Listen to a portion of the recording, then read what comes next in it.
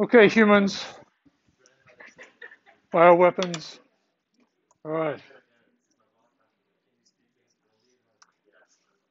So there are 4 lectures left. I'm going to go through a couple of pieces to finish this up, and so obviously none of this is anything you'll do assignments on or anything, but hopefully it's interesting. It ties a bunch of stuff together. It's built on a lot of work over many years by, well, some by the groups I've been part of, but of course, many people. So first part's going to be social contagion. We started on it the other day. Then we're going to talk about voting, right? So this is like how do we we've talked a lot about ranking, right? How do we get rankings for things? And so we might play around with that a little bit. We're going to talk about stories in a very general way. Talk about contagious stories, and then I'll have this finishing part about complexification, right? So why complexify? Which is a sort of a big question, right? So there's why is there anything? Bit of a tough one. Then why is there life, right? So also another one. Right now, if you haven't seen the story, but there's a PNAS article by the Bongards team and the group at Tufts where they've managed to get their little, I call them tofu bots, but these little bits of marshmallow to kind of make new versions of themselves. So reproduction of sort of animate objects, but there's no brain, there's nothing like that. All right, so life, right? So that's another weird kind of view into like what life might be. All right, so I'm going to sort of, this is going to be a big part of it. Imitation, right? It's just a very fundamental part of how people behave. You think of the accent that you have growing up. It's not your parents if maybe they have different accents. It's you. And this took a long time, really, I think, weirdly, for academics to embrace. Maybe 20 years ago, there was a book that came out. A woman had written a lot of textbooks. I need to look this up because it's just coming in my head. A lot of textbooks for sociology for many, many years, but just sort of put this framing as like people copy each other. And it really wasn't, sounds ridiculous to say. It just wasn't as full of, in the thinking of a lot of fields. So, and if you think about all the success of Kahneman and Tversky and all of that kind of behavioral economics, more recently, the last 10, 15, 20 years, there's been models involving copying, but a lot of it's about the individual, how the individual behaves, maybe in context of many. So we'll talk about that. Okay, so social contagion goes on forever. This is a very benign one, but in New York City, maybe 2002 or 3, Puma spread through the world, which, like it had been sort of an abandoned product, but a brand, shall we say. And these are Duncan Watts's feet. And I spied them on him, and I'm like, oh my God, because this is what we worked on, right? Like, look at you, you've copied. But he said a friend of his had forced him to buy them. So, our thought at the end of that was the end of we're getting towards the end of the spreading of this thing because it's getting the most resistant susceptibles were being infected. So, all right. So let me just show you this. So we've had SIR models in contagion, right? So this is sort of the old school model. That's what we talked about in disease spreading. And if you kind of add some movement to it, you get the sort of horrific story that it's very unpredictable. SIRS means you can become infected again. And, for COVID, that's true, right? So how does that work for social contagion? Well, you could put it in there, right? I mean, you might not go back to exactly the same thing, but maybe you like watching horror movies and then it goes away. These are sort of benign things. Dieting can be, of course, quite serious in the extreme. You could sort of fall out of doing these things. Maybe you try to spread democracy for a while and then you kind of leave off and then you kind of go back to it. So, you can have cycling through behaviors, of course. All right. This is just a ridiculous. But if you look at a lot of ads are trying to tell you to spread things or that people like you are doing something, right? And this is an old ad. I told 2 friends about Fabergé organic shampoo with pure wheat germ oil and honey, and they told 2 friends, and so on. This is a real ad. That's not Fabergé organic shampoo. A long time ago. You can It's tell by the quality. They're not all the same, so be sure it's Fabergé. For super body, super Not all the shine, same, super right? We're all fresh special, smelling we're all hair, different. get the one and only Fabergé organic shampoo. You'll tell two friends, and they'll tell two friends. Now you got it. And so on, and so on, and so on. Fabergé organic shampoo and conditioner with pure wheat awful. germ oil and honey. Right, so I told two. I don't know why it's not working. When you invite your friends to Hulu Plus, this is Hulu, you can earn right? up to 1 year free. Classic thing. Here's how Invite it your works. friends. You invite your friends join to the sign cult. up. Like, we'll give When you they do, like 10% both off get your 2 next weeks pair of free. socks. The more people just, you you know, invite, maybe just the more put some free friends. Hulu Plus you get. So start inviting your friends today. They're all happy. They're all green for some reason, which suggests infection. Anyway, so so there's been theoretical models, and then we'll go through those because they tell stories about systems that we don't intuit, and they're very important in that sense, right? So, but there's only been there's much older work, and I'll point to it. Lazarsfeld and Katz and Lazarsfeld, say, for example, from the 50s, where they went to a town, I think in this case, and interviewed everyone about why they did things. Like, why did you buy this product? Why did you?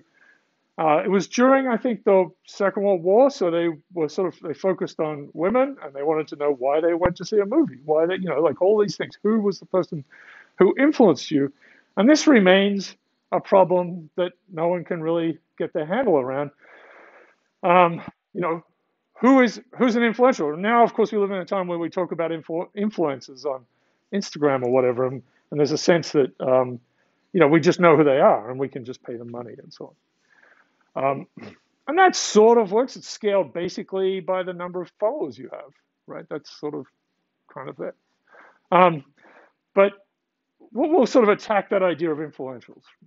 Anyway, so this, what I'm saying there is there are old studies, but there's only been sort of in the last 10 or 15 years, starting to get big scale studies. Of course, the studies are going on, by Facebook and, all these companies that are trying to kind of present you with different things and connect you in different ways, because now now you have the ability to present a different shop front to, 1 million people, or to present a different timeline to, 1 million people. And that's something we'll come back to. But this is a huge thing at the time.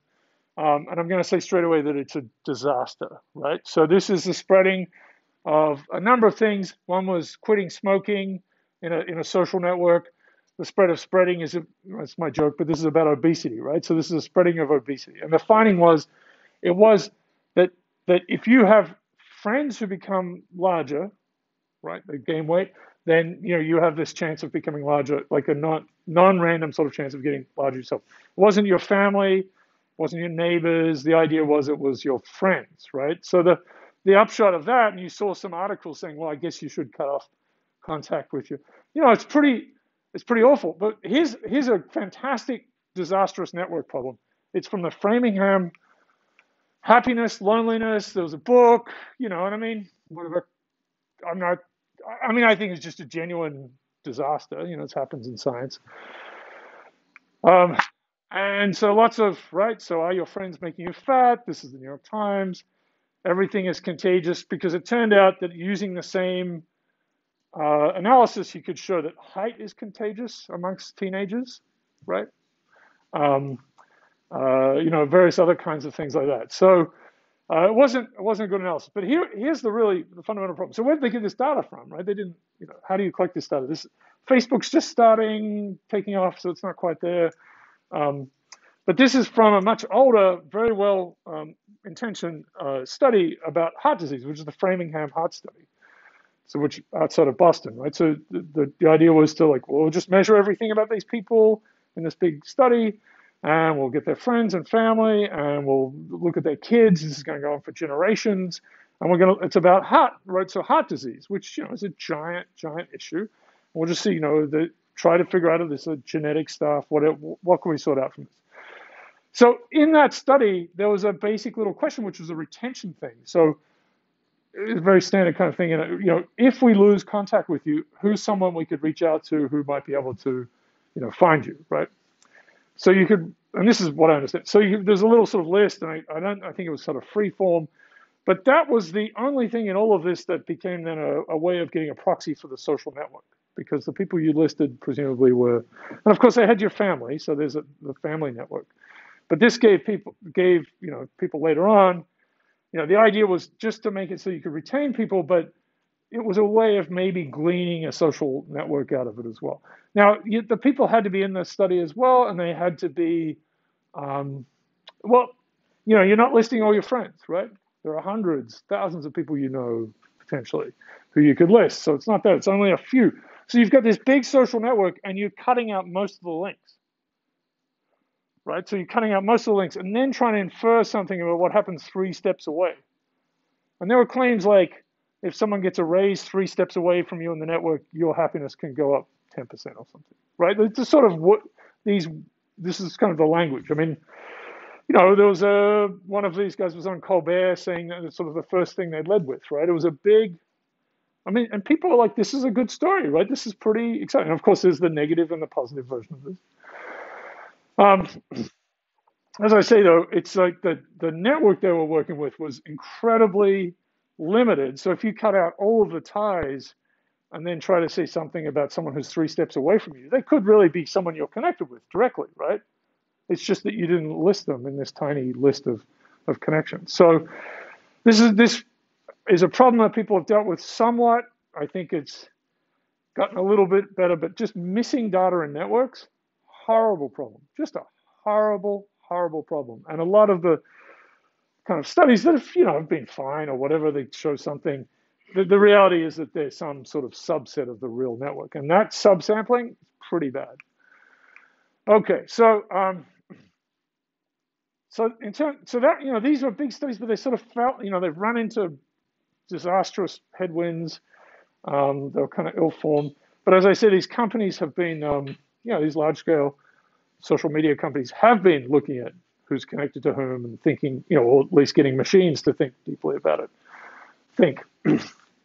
Anyway, so we're going to go from these two different points of view. So there's sort of, and of course, there's many things connected in between, but basically the idea of widespread media, and this goes back to the advent of the telegraph is the start of when we have this sort of information at a massive distance being communicated, like bang, and it's still limited from the source and the destination. They're kind of pretty focused. But then radio changes that, right? So you think now radio is like there's a focused source, and now it's just washing over people, and that that was a big change. And of course now we have the sort of many to many world we live in. Right, so just an incredibly hard problem. And there are books, and people tell you they can do this, and we'll find the influentials, and we'll do this for you, and give us billions of dollars. What kinds of influence response functions are there, right? So this is to say, if 3 of your friends do this, and 2 of them do this other thing, and another one does this, and your family does, how does that kind of add up in your mind? Can we even think about it like that? What's the response function? There are the Ash experiments from Solomon Ash. This is from the 50s, I think. You know about these ones. This is the something like this. You give A, B, and C. You're an experiment. There's a projector, presumably, and over here is a line. And you have to say which is it A, B, or C? It's just the length, right? You just want to match the length. And the thing is that these were long enough to make it really clear, right? So anyone doing it by themselves, it was really clear. And the game was set up like this. You'd have a bunch of people, 10 or so, around a table, and you just repeat this kind of question, different frameworks, and you'd ask them, like, which one do you think? This one says A, and you go around, and the next round they'd start at someone else, and they'd go around or ask in different orders. And now and then it turns out this is the one person who's the experiment. Everyone else is a plant, right? Because, psychologists, yeah. So this is about peer pressure.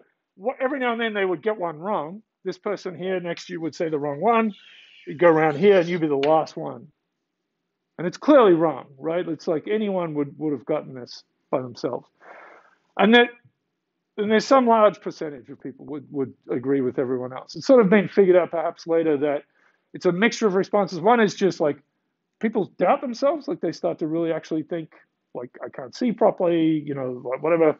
I don't know how they get confused, and some are just like, this is weird, I'm going to say what everyone else says, because people are terrifying in groups, right? And that's fair enough. But if you did the same experiment, but this person says the right answer here, everyone else says A, which is wrong, obviously wrong. One other person saying the right answer, it's fine. So this was right up at the limit of something that was clearly by yourself you'd be fine, but if you add a ton of peer pressure, you can force people to behave in a certain way.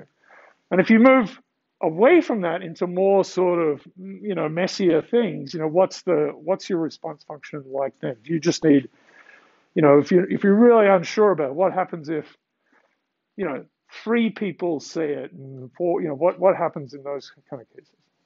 All right. So Gladwell, has made a whole world out of this and kind of become confused as a scientist. He's sort of treated in that way, but we'll now say he's just a storyteller.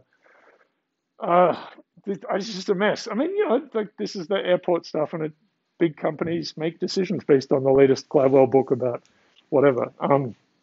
It's really problematic. And then Steven Pinker will say he's an idiot, and then everyone will say Steven Pinker's an idiot. It's kind of our sort of public intellectuals. I don't know what's going on. There's a New York Times article from years ago with it's Pinker just saying that I don't know why he needed to do this, but he's just like Gladwell is some sort of minor genius. and then ridicules him for getting eigenvalues. He'd written in this like IGON. He'd misheard the person and just sort of written down this name. It's just anyway, right? Okay. Katz and Lazarsfeld. So I talk about this. This is sort of where this idea of opinion leaders comes from and influentials comes from. And that's an idea we like, right? We like that. It sounds pretty good if we can find the one person who will tell everyone else what to do. This is what I was talking about with television and radio and then television. This is actually a figure I made in XFIG like a long time ago, and it's been copied. I've seen it in presentations by a number of people who. It's kind of fun. There's no attribution anymore, which is fine. That's good. Anyway, it took a long time to make that tiny TV. XFIG is just a horrific thing from the 1980s, probably. So anyway, it was called the hypodermic model, right? This is a pretty straightforward bit of like you're just getting an injection, which I guess where that framing would be really terrifying for some portion of the population now. But the idea was, you're just like, here's the stories, and it's just going into people, and they're going to behave in a certain way, right? And it leaves aside anything about how people interact with each other. Katz and Lazarsfeld. And if you go back to their work, they're like, well, look, it's obviously not quite that. It's something more complicated. And just to have a model that's a little more sophisticated, but not the reality of it, let's think about it like this. So they had this idea of opinion leaders or influentials who are also bathed in the media, and they influence people around them as well. And as I said, they said this wasn't reality, but it was something that was a little further away, and they could kind of a little closer to it, and they could mess with it. And it's much more like this, right? So there's some media that's bathing, people, and of course this is really diverse. This is not its own. Over time, this is fractured more and more and more, but people are influencing each other. And of course, this is about a given topic, right? So you might listen to, this friend about computers, or this friend about movies, or this friend, or you might not want to ever listen to them about movies. Like you have your barriers, like never talk to them about Marvel and DC. Or whatever it is, or Lord of the Rings, never bring it up. But cooking, desserts, this is your go-to human, right? So it's not just one network that's fixed. You've got this big social network that you have on, and then different links will light up depending on what what you're interested in. Okay. So why do things spread socially, right? So, is it this very basic thing. Is it because of, special individuals, or is it system level properties? And, of course, we because of our storytelling, I think the problem is that we think this, right? So we get confused. It's pretty obvious when it comes to a forest fire that whatever lit the fire isn't really important. But that's what we do over and over again with social phenomena. It's good to know where something started. I mean, of course, the origin of COVID is something that's been a festival for a festival of conspiracy theories. it is important to know, where those things might come from. Like maybe we shouldn't eat pangolins, right? Just don't eat the pangolins. Anyway, so, but we can get that could be misleading as well. So, yeah, right. It's a storytelling problem, right? So we think things happen. We want to impute causality. If there's causality, we want to make that. We want to get it right. So we tend to we tend to look for reasons, but we are a little, and as I'll sort of show you in the next couple of lectures, like we tend to go for the intrinsic properties, right? That's the, and one I'll bring up again is like Mona Lisa, right? So has anyone actually seen it? Has anyone seen the Mona Lisa? What'd you think? Smaller than I thought. Like a lot smaller. Yeah. Pretty small. Yeah, and there's usually a lot of humans around as well. It was crowded by Yeah, that doesn't help that part. But if you sort of take them away, then it's a little disappointing. It's like how like is this anyway? We'll talk about that. So total social construction story there, right? I mean, it's not just a smear of paint, but that works too, right? So anyway, so we'll get to fame. Fame means to be talked about. It's just easier to understand, right? It's easier to believe that intrinsically, like that is a great painting. Like it actually, the eyes follow you around the room. There's intrinsic qualities, that make it that you as a human, with no other knowledge of anything, would just be transfixed by.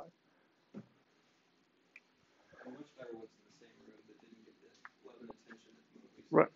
Well, it took about 400 years for the Mona Lisa to be thought of as pretty good, actually. So what's that about, right? That's pretty weird. Anyway, so it's much harder to understand. It's something to take away over and over again from this. It's just very hard to understand group dynamics. So you kind of have to just have that in your head all the time. We build our stories around individuals. They're just much better, easier stories to understand. We can be in them. We can make sense. We can kind of comprehend them. These are just much harder stories. And it's not just, of course, about people. Group dynamics is also like, fluid dynamics, right? I mean, that's a big group story. And these things Bongard has made that, are going to obviously kill us all at some point, but, in a cute and delicious way. Anyway, so this is a, a sort of thing I'll say here. Anyway, yeah, what happens before and after the fact? Did you ever?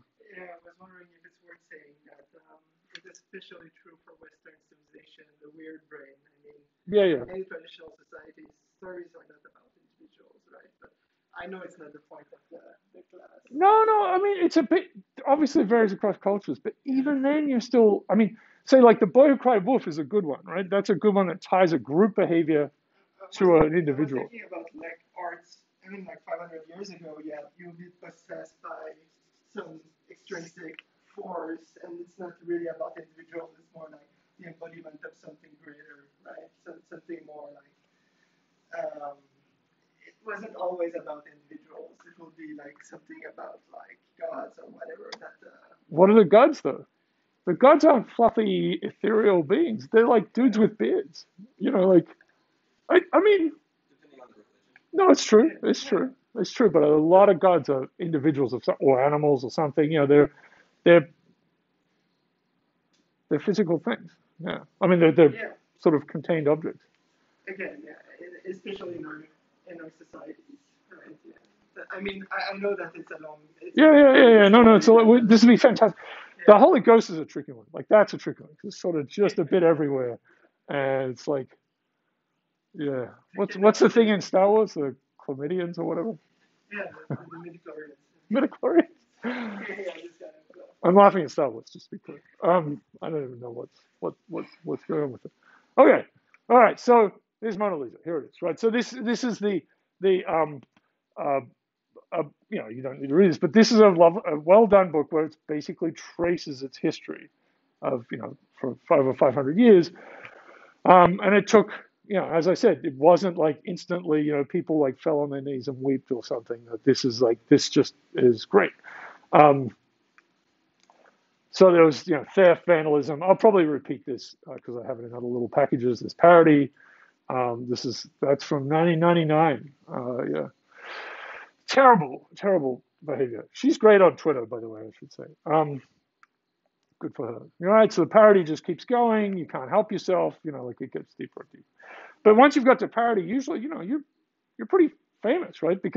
And the Mona Lisa, is now it's the term you can use to mean the most famous thing in any field, right? Like something is the Mona Lisa of whatever, something that is, beautiful and artful and incredibly creative. Yeah, so this is an old one, but it's this is an attempt at the time to explain, like, basically there's this one guy who led to Armstrong's downfall. It's just it's just this weird narrative thing. We don't need to see the one. This is this is hard work to do. Why did Eastern Europe fall when it did?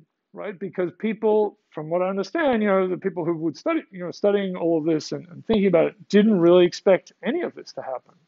Eventually maybe, but not. Or, and then some, of course, like it would never fall. Like it's going to be stronger and stronger forever. There's a whole range of ideas of what people thought was possible. I mean, this is just another separate thing. But I remember years ago seeing this guy talk about what people had predicted about the carrying capacity for the Earth if you go back over time. What's the total number? And that range is orders of magnitude. Like 1 trillion people to 20 million or something. I was married to the desk officer at the State Department for East Germany at the time the wall fell. He predicted it 2 weeks out and got in trouble at work because they thought this was a ridiculous prediction. There you go. They put him for being a science fiction writer, and then some kind of pat on the head for the correct prediction. But he got in a lot of trouble for making that prediction 2 weeks before. Right. So usually, yeah, I mean, and it was 2 weeks before, so that is an enormous, actually really enormous time in some ways, right? Because if you need to get out of the way of something, then it's good to know. But it did, yeah. I mean, and this is sort of a work to try and understand that collapse. Harry Potter, right? So I think it's 12 or 13 publishing houses said no, right? And the 14th one was just because the head of it gave it to his granddaughter, who I don't know who that person is, but they obviously should be thought of this. They must be the greatest tastemaker ever, right? But they liked the story and said you should do it, Grandpa, and so they published it. But how do you not know, right? How would you not know? You read this thing, how would you not know that this was going to be just this that people would love it and ridiculously play game, whatever it is, Quidditch with each other in real life, all this stuff. Do online things about which house they're in and blah, blah, blah, blah. Another pretty example is Febreze. They released Febreze and they thought it was going to be huge because right. Years look, it makes every smell go away. And sort of. It was only popular people who had really stinky jobs. So it was, but also frats, right? Men in dorms, yeah. Really, they really picked up there as well. So they had to tune the advertising a little bit. They changed it around. You're like, oh, little spritz of a clean laundry, spritz on That was not, no. Sure. I mean, the history of humans finding things that, go in some different direction or whatever. And presumably, we have a survivor bias problem, right? So there's presumably been all these great inventions that have never been manifested because, it's like, it doesn't really work. Or were, before the time. Anyway, this is about, the failure of prediction. I know I've talked about it a fair bit, but this is Maurice Sendak. I don't know if you read this as a kid or someone read it to you, but it's Where the Wild Things Are, right? So it's pretty out there. This is the interview with this guy. It's a nice book. It's perfectly nice. I can't complain about it. And then he goes on about Herman Melville, right? Which is a bit of a leap.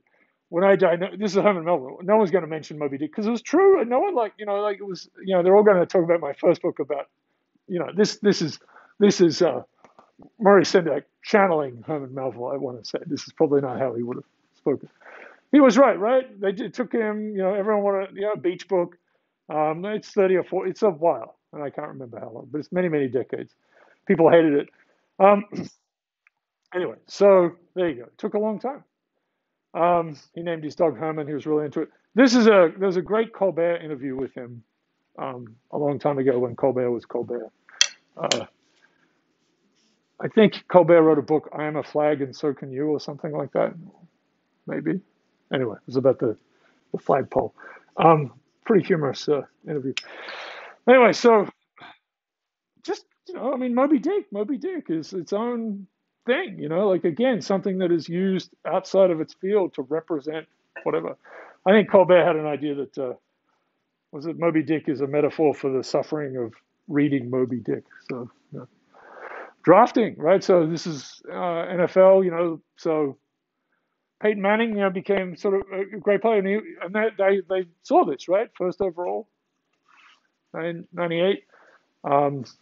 Brady famously was close to 200, and these are marked here are the ones that went on to be, like, I think Pro Bowl, sort of all-star kind of level or whatever it is in the NFL. Which, in terms of stories, great stories, produces great stories. I mean, the game itself, not the terrible other things that happen, but the actual mechanics of the game. Not Test cricket, but very good. So these are the players that were missed, right? I mean, there's all these people picked in front of them, and so it's not bad, right? There's a lot of good players up here. But this is the same with publishing, right? I think you can easily discount, the stuff, maybe the bottom 80% or whatever it is, but then it gets into a big mess here. And sports, of course, you're tested. I mean, this is an arena where you're tested over and over and over again, right? So it's not like you can, maybe get tenure somewhere and then fake it for the rest of your life, which I've observed. But you really, or get into your little niche where no one knows what you're talking about anymore. It's a good game. It's good. Very clever, yeah. So these are people who are being tested.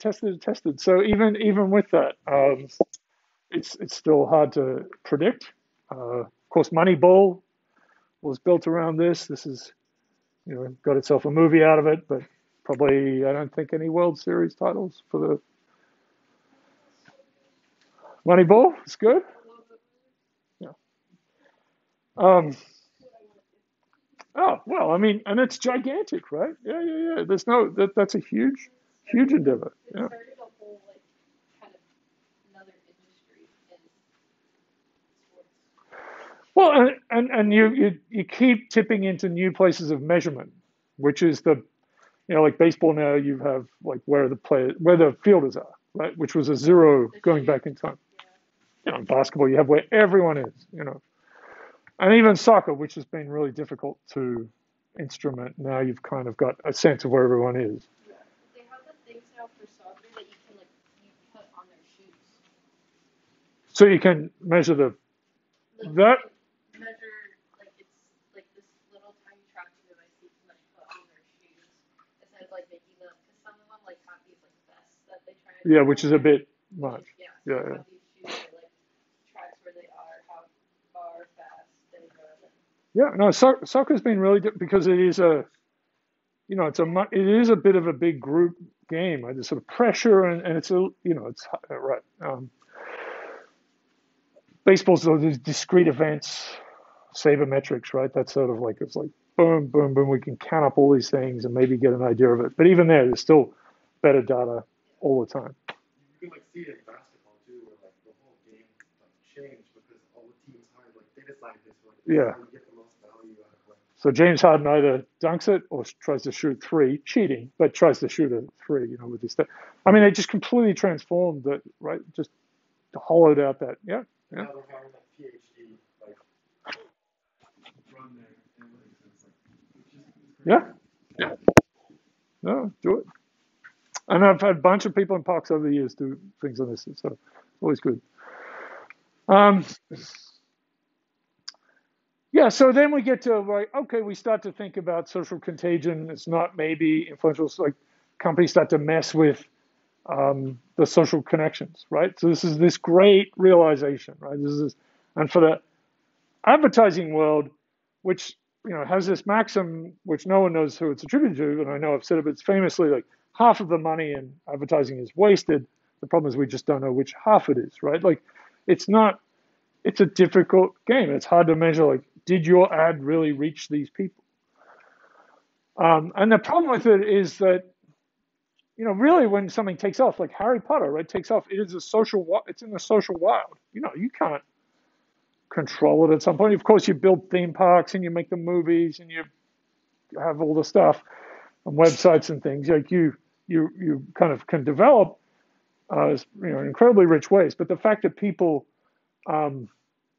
just like doing it themselves, spread it with each other is, that's the goal that they want. So what that comes back is actually make things that people want to show each other, give each other, right? Actually, and it works for QAnon as well, right? Like, it works in a lot of ways. But that's the stuff you want for good and bad to be spreading out, to make your spreading to really go into the social wild. And it's too easy to think about ads, just the hypodermic thing, right? Just boom, make someone buy something. So, Google, email, this is sort of the early stuff where they just see what you're communicating with each other. So now they actually got your connections between people. Now we're actually like sitting in, not just the nodes. We don't just know about you. We know about the communications you make with people. That's incredible, right? I mean, this is you basically, being able to sit on the eavesdrop or, sit on the phone line. But it's in text, incredibly rich thing to play around with. There are links to things, Buzz Agent, which you've probably never heard of, but this is something that started, this is really before the social media stuff took off. And it was amazing to see this. And this is in the time I was working at Columbia on social contagion, or, our first stuff that we did, I suppose, done it for years. But Buzz Agent. So this whole thing was you would sign up for this and you get stuff in the mail, physical mail, and then with little talking points. And the idea was, you go to a party with your friends. It could be like meats for a barbecue or, perfumes or whatever. And you'd have your little talking points right? But you wouldn't say where you got it from, right? You wouldn't, that was the whole game. So it was very clever. And people actually liked doing it. They didn't actually, there was a system for getting points. People didn't claim their points. So they couldn't figure it out. It turned out that people just liked doing it. They liked having stuff before their friends did and being able to kind of talk about it. And amazingly to me, a friend of my wife's turned up one day and had something. And I don't know why. I just thought it was weird. And I said, where did you? And she was actually doing this. She was doing this Buzz Agent thing. I kind of got it became a huge story at the time because this is really nasty. You're making your friends, that you can't tell, right, who's on the, who's acting in a good way anymore. Now we're messing with social connections, but it was super clever, of course. And then they changed it so that they wanted you to say where you got it from, like to be a little more upfront. I don't think it harmed it too much. Beacon, so Facebook, right? If you go back in time, this is sort of the first effort. I remember when I started to teach boxing and kind of put all the social contagion stuff in there. I remember when this happened, and I kind of highlighted it straight away because it was the idea of this was if you bought something, Facebook would tell everyone else about it, right? They would go, boop, you just bought a car, or some, I was going to say lollies or some candy, anything, right? Like a pair of socks, So that's what they're. I mean, of course they have succeeded tremendously, since then. But it got shut down after a couple of days. There was a huge uproar. There was a huge uproar when the timeline went away from just being a timeline to being, this curated, algorithmically curated newsfeed, right? So that, and many of you are young, but when that was introduced, people were incredibly upset. And then there was a little thing where you could kind of toggle back and forth. And then slowly it just sort of went away. And now it's just a newsfeed. I mean, you remember this transition, or? I remember. Yeah. And it took a few years, but now I don't think it never crosses anyone's mind. It's just there. When Facebook first came out, you had to have an EDU email address in order to sign up. You couldn't just right. .com. Right. Everyone was upset when it went to like high schools. Now we're letting the riffraff in. Yeah. No, and I have it somewhere else, but there's a sequencing of the relaxation of what's public and private, right? It went from everything being by default private to like, no, or your images, and so you had to shut it back down, right? Because they wanted to push. So in some ways, I think that there was a time where they were worried about Twitter dominating, because Twitter is by default open, and that's really what they wanted more of. But I don't know if that's really true in the end, because having people more privately communicate with each other and you being able to watch that on top, pretty good. Anyway, so this was probably the first big thing. It got a huge amount of news and was basically immediately shut down. And then, of course, all of their advertising attempts, which has led to, and I have it on another slide somewhere. Do I have it? No, I don't think I have it. So just over 20 years, a sequence of Zuckerberg saying, "We're sorry, we didn't think this would happen. We'll do better." It's an amazing sequence, starting from that first one that he had at Facebook, which was at Harvard, which was a hot or not thing, right? It was just where you could rate people on their looks, which was just terrific. What's terrific? Yeah. I guess. All right, I won't say it. All right, so this is Cialdini. I mean, I think this is a book that I've enjoyed reading. It's an interesting scientific. He's a social psychologist. An interesting kind of mixture of, it's popularly written, but it's fully full of citations. But this framing from Cialdini, who I think worked with Obama's team in 2000, for 2008 and 2012 on how how to do the influence thing. Reciprocation, and he has these examples which have become more and more dated, I suppose. But this is this taxonomy of, and maybe right or wrong, right? But this is just, I'll give you some sense of things. So if someone does something good for you, you want to give back. I mean, tit for tat, right? And also, if they do something bad, you might be basically, eye for an eye kind of thing. So just people acting kindly towards you can, in general, for people in general, right? There are people who, for none of these influence mechanisms will ever work. There are, for whatever reason, just that people like to do the same thing over and over again, right? So once you get them practicing in some way, then they tend to keep doing. So hazing, is a little bit in that category. But just getting a routine, I mean, this is, of course, a good thing as well, right? But we can get stuck. Social proof, this is a complicated one, but this is the one we'll kind of look at most, which is, and it's alluded to there, it's just, if everyone else is doing it, it must be okay, right? Like, I should do it. And the reasons for that can be, internally in your mind can be, well, everyone else is doing it, so the safe thing is just to go with the crowd. You can't, or you can't, you can't test everything. So if people are wearing these shoes, these types of shoes, they must be good, because people, not everyone would do it. Like Harry Potter must be a good book. Can't be something that's just filled with plot devices. Surely not. So you can't. So you have to go on the word of mouth to some extent. There are a couple other reasons there. This is the murder of Kitty Genovese. This is a terrible thing, but the story that came out of that is that all these people saw this event happen, this murder happened in plain sight, and didn't do anything. It's now kind of quite contested, actually, like as to what really happened. So that people did react and yell. So it's more complicated, but it led to this simplified story that cities are terrible places, and only the good people live in the country. Yeah. Which is where I'm from, and I'm not sure if that's really true. So, just liking, albeit in community, I like liking things. Having some, similarities about people just works, is incredibly strong. Just putting one kind of hat on one group and another hat on the others. And then authority, and this is, a classic thing. This is Milgram's obedience to authority. I know it's in the small world thing, but that's the terrible experiment that does seem to hold up, because the French redid it as a reality TV experiment about 10, 12 years ago. I think it was done in Poland as well. And then scarcity is the last one here, which is just like there's not much of it that tends, that can get people excited about the thing, right? So there are numbers of examples of prohibition. Obviously, getting drunk is also fun and so on, and it's also sugar, but there are some intrinsic aspects to it, perhaps. But the idea of scarcity, right? Okay, so if the whole world were like you guys, we wouldn't have so many problems. That's not going to happen.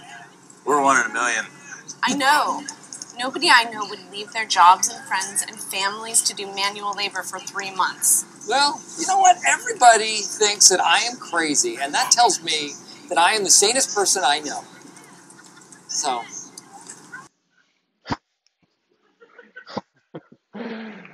So not everyone, uses these things. So these are. I mean, the argument is that these are heuristics that sort of come somewhat built in for people, right? I mean, we're not assessing everything. We have to get by, make some quick decisions about stuff, and work deeply on this thing over here or whatever it is.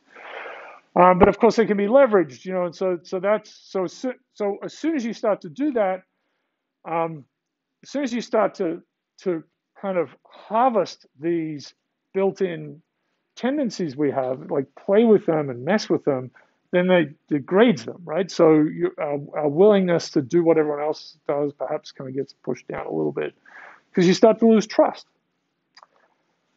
I mean, I guess the framing that I'd say about something like Facebook is that it's harvesting from a social network, but which is built on trust, but it does help build up trust within communities. It's true, but it's also abrading it. It's like mining it out.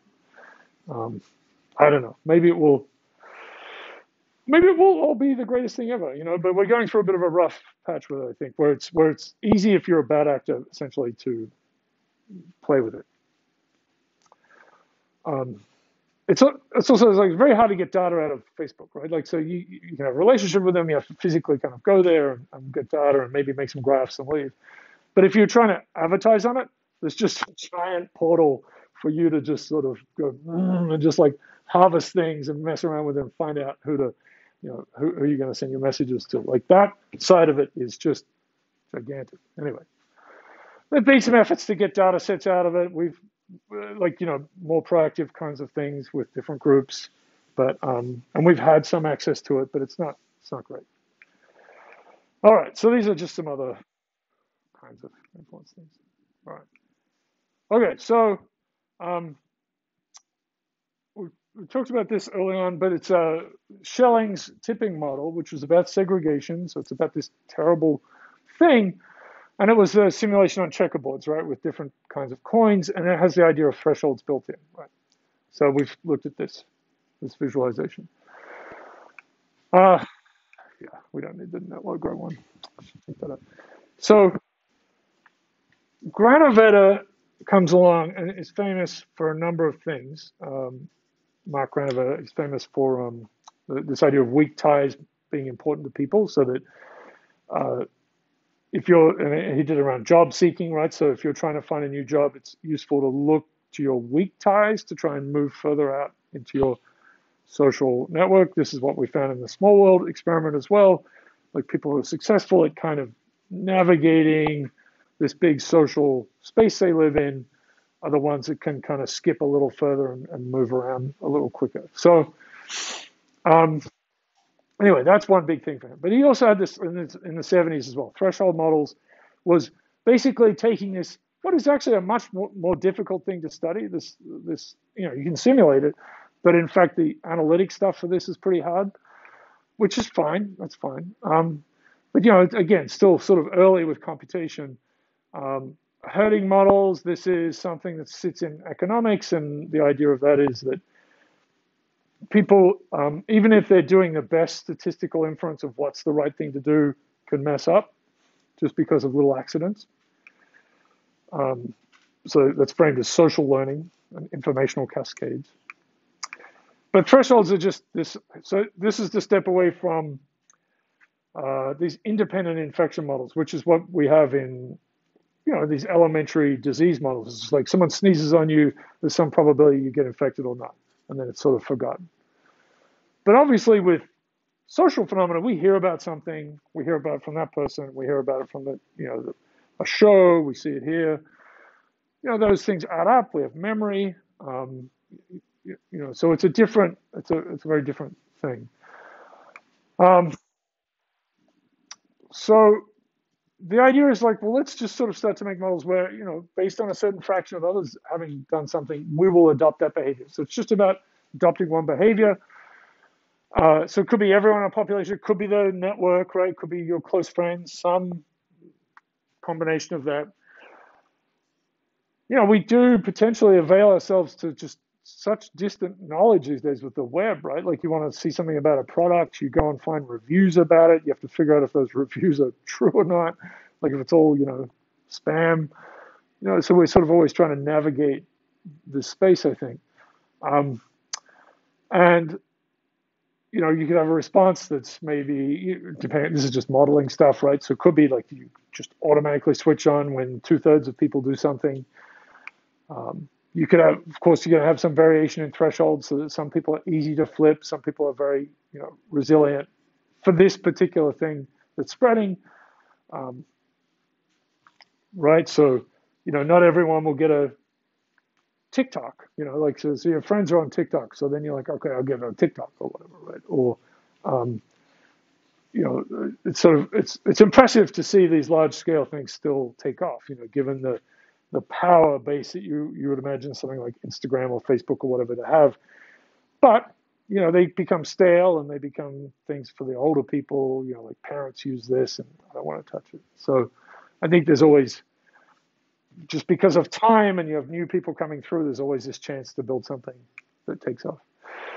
The assumptions in some of these models is that the order of other people adopting something doesn't matter. You're just sort of taking the census, this sort of knowledge. And that in these models, the influence of each individual person is uniform, right? So if you have 3 friends, that's like 3 units of influence if they're adopting something. So thresholds, this is the social proof dimension of Cialdini's 6 pieces. So you could imagine there's an evolutionary kind of thing that's gone on that biologists probably hate, but basically, conforming, like you just want to do something like the person next to you. And I mean, humans are really, we're just imitating machines. Dress the same as each other, talk the same way, without, thinking about it. And of course, like that XKCD thing at the front, we also manage to think we're all special and individuals at the same time. So this is the great power in it. And as I said, lack of information, you can't figure out everything at all. You can't be measuring everything. Economists sort of think you can, but there's no way you're doing that. So, these people seem happy with the thing. I will also use the thing, or I will try the thing. And then there's economics does seem to, I don't know, the words are not great, but this is not bad, I suppose. Network, oh yeah, this is terrible. Network externalities, oh my God. But basically, everyone else is doing it, then there's these 2 friends are doing this thing, like they, if you go back in time, right, they both have telephones, and then this other person gets a telephone, this other person gets, like, they're actually all beneficial to you, that everyone else is getting telephones. So, you might not directly be part of it, but it's coming through the system. Right, Facebook. Yeah. So just the fact that more and more people are using, so there's definitely also a kind of a punting on this, right? That people like go with something they think will take over, right? Like because they would like to be part of the big thing.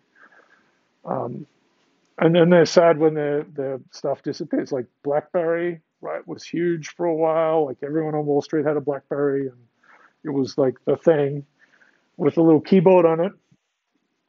And it seemed absolutely dominant, right? And then Steve Jobs gives what was it, like a web browser, a phone, what's the other thing? Oh, and a music player, right? He has that famous talk where he's like in his turtleneck and says they're all the same thing, Anyway.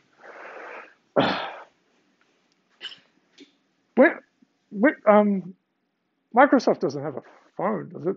Does it have a phone? Must have a phone. They had the Zune, which was their killer answer to the iPod. Oh, they just bought it. So they have, what's their phone called? Oh, they don't make it. Did they buy Nokia? Oh, they just own Nokia, which just still exists.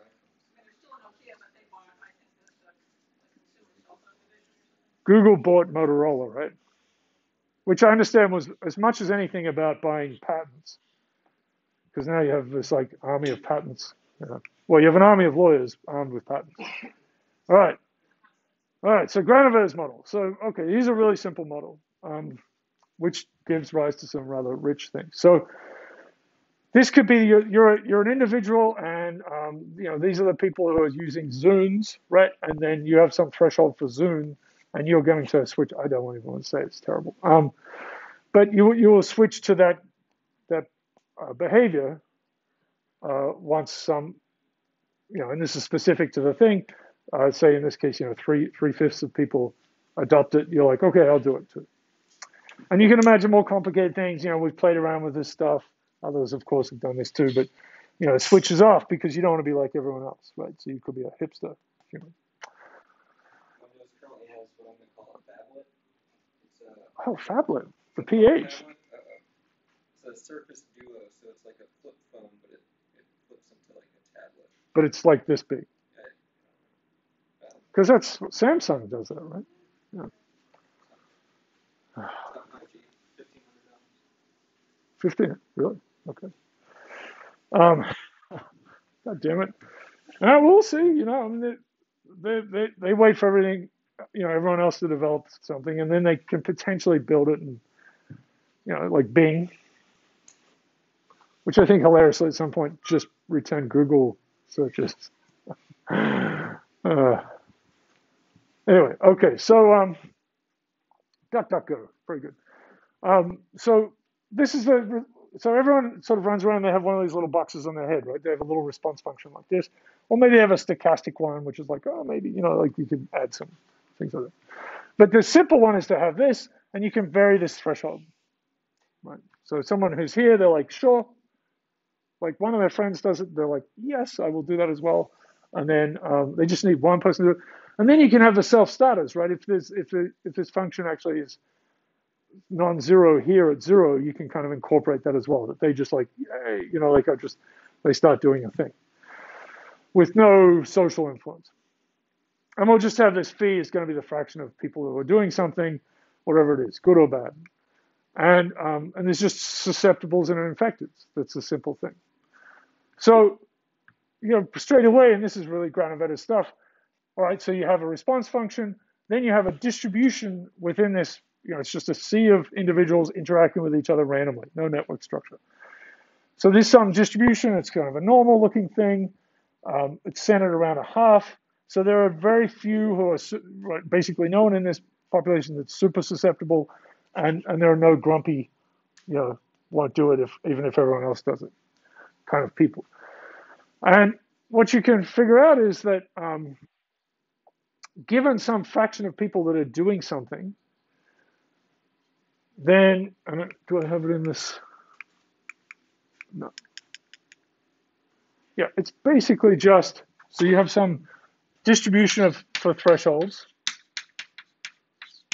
and then the probability so fraction that are on, I know it's sort of a confusing thing. So phi of t plus 1 is going to be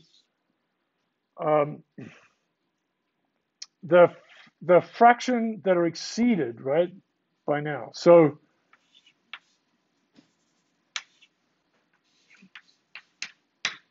so we've got some fraction that are infected right now, and then we want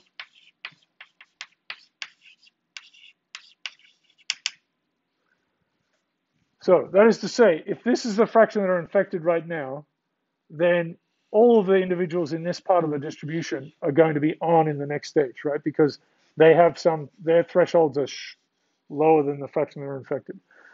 And so that is just the integral from here to here, which is then if you move this around, it's a cumulative function.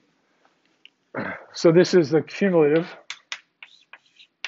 and we kind of have to put this just the normal cumulative. I know we talked a lot about complementary cumulative. So what that means is then you can say, okay, then this is an iterative map, right? So this is, sorry, phi of t. So it's a map of the interval, 0, 1, right? So you take a value and then that'll give you phi of t and that'll give you phi of t plus 1. And this is the complementary, it's the cumulative distribution. And so the way to play with these kinds of things, you say, okay, let's say we started here with this fraction on. For whatever reason, there's been advertising, this is a movie or something, right? So so this is the value of the complementary, I keep saying it, cumulative distribution here. So what you can do is say, okay, that's the new value. And and you kind of have to inject it back in here. So the way to do that is to kind of bounce off the y equals x thing, or phi t plus 1 equals phi t.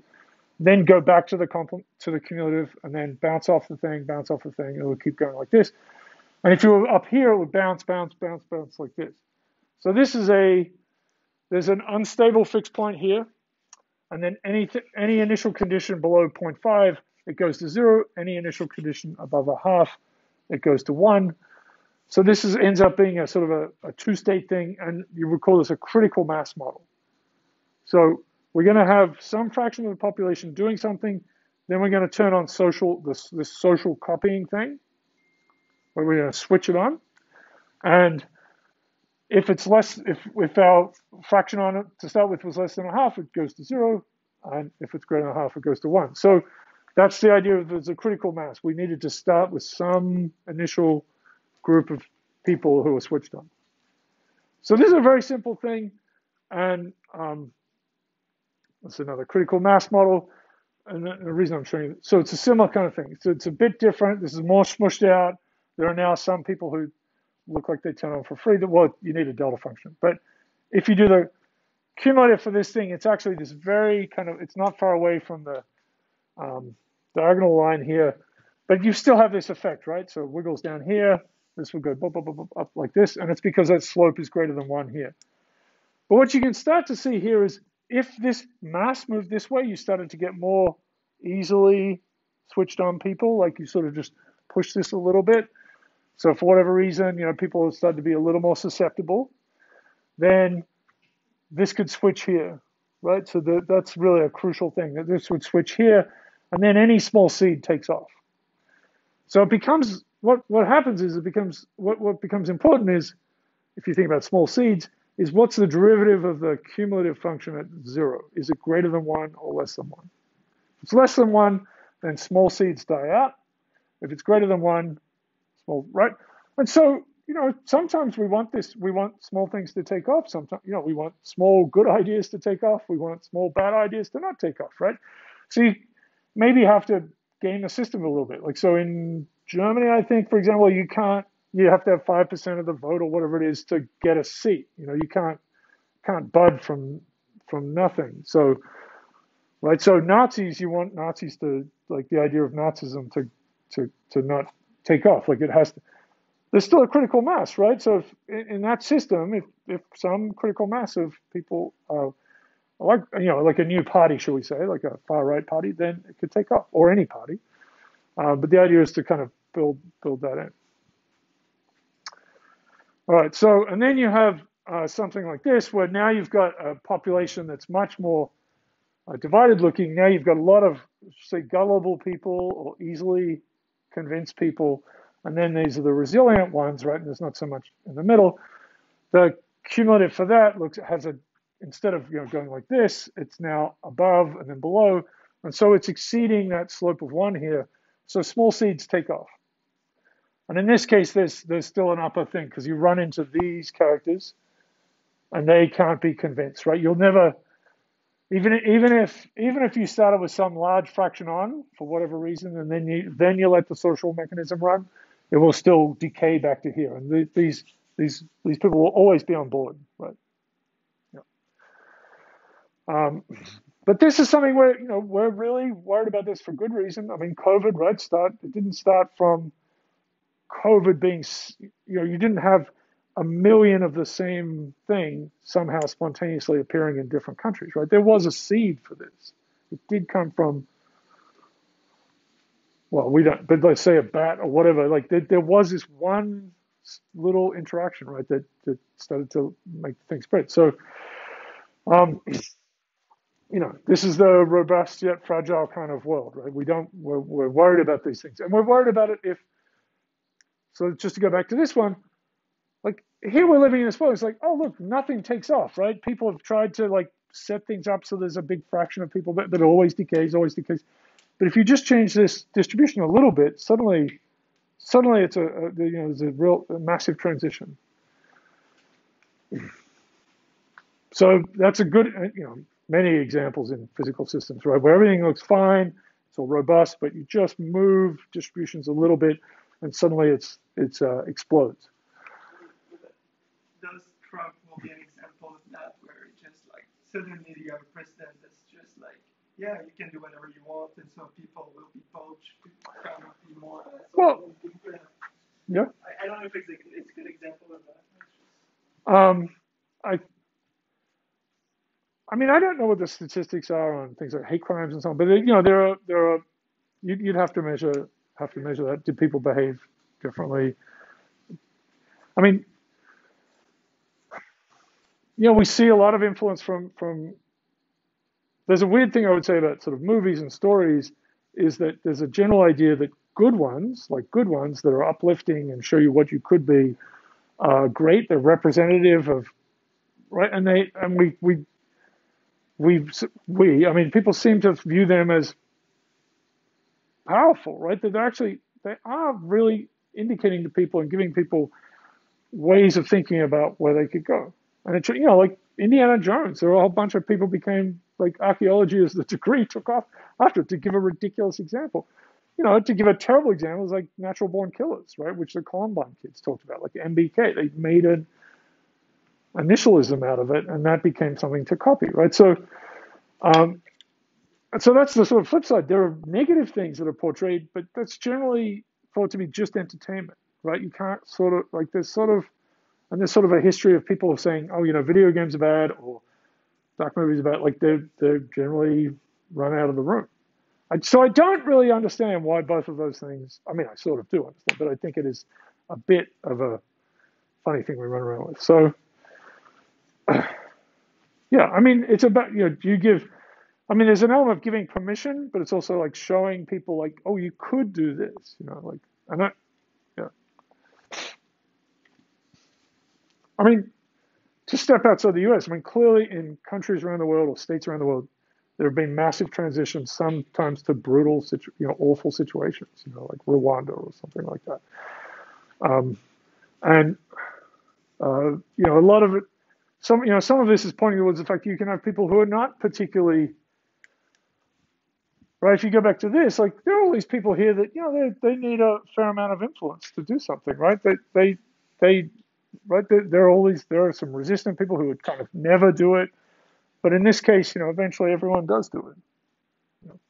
I mean, they're stylized, very, very kind of abstract models, but it's pointing towards you can have a story where you have lots of people, lots of different, in this case, thresholds, but they can have lots of different internal kinds of states. But if everything goes one way, they can all be on board with some kind of behavior that in isolation they wouldn't have done.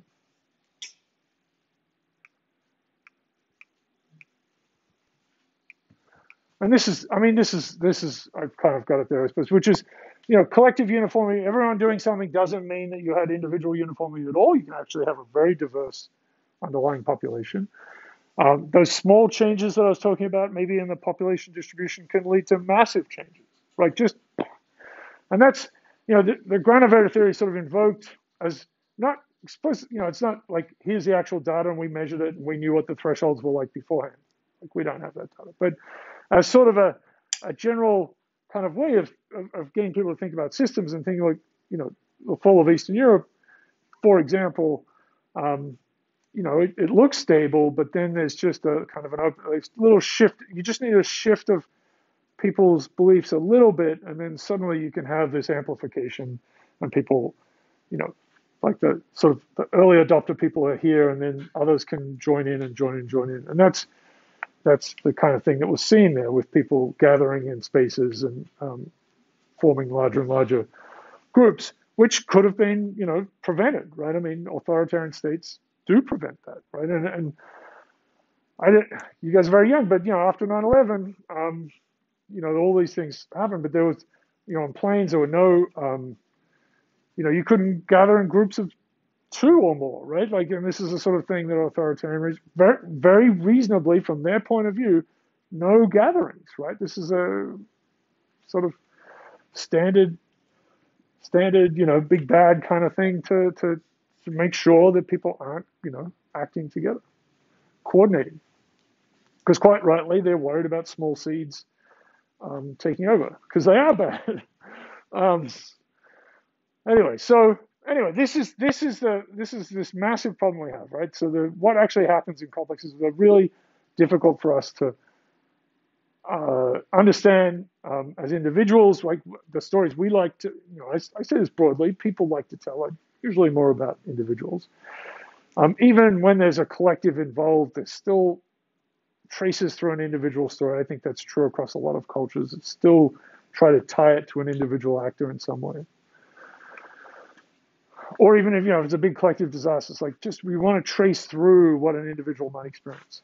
And if you're, linear algebra, right? So these system stories we don't really, they're hard for us to see. I mean, movies with that's tough. I mean, this foundation thing, which I don't know if anyone's tried to watch that, but Apple, right? I mean, it was a pretty brave thing. It's never really worked out, but apparently it's not good. But Asimov, this is like whatever it is, 10,000 year evolution of a galaxy, and of course they're going to have to tell stories around individuals because,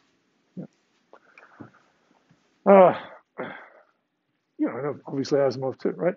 Anyway, individual stories, we really can't help ourselves with that. So the next piece I'll talk about, and obviously I've run out of time, but I'm going to talk about this is going to be my colleague Watts, and then had a foundational paper in PNAS, this is back in 2002, and I talked with him a lot before we got this paper together, and then we worked together and did a lot more stuff around it. But this is the transition is to go from this mean field model where, the Granovetter thing, you could see collectively what everyone else is doing. So you imagine like you're getting this feed to you from the media kind of perhaps like 53% think this, 54% think this. And so that's how you base your behavior. Or maybe you're just like it's something you can kind of see in the population around you, so it's not quite mean field, but it's close. Or it's an averaging of everything. And then move it to a network model. So now you can only see some small subset around you. And that changes things drastically again. And then, of course, what kind of networks you have changes things and changes things and changes things. And the last piece I want to put in here, I suppose, is about groups, right? So groups. So incredibly important. When you put groups in, you can really get amazingly terrifying behavior. Okay, I know we've run out of time, but let's keep going. All right, just a few more weeks.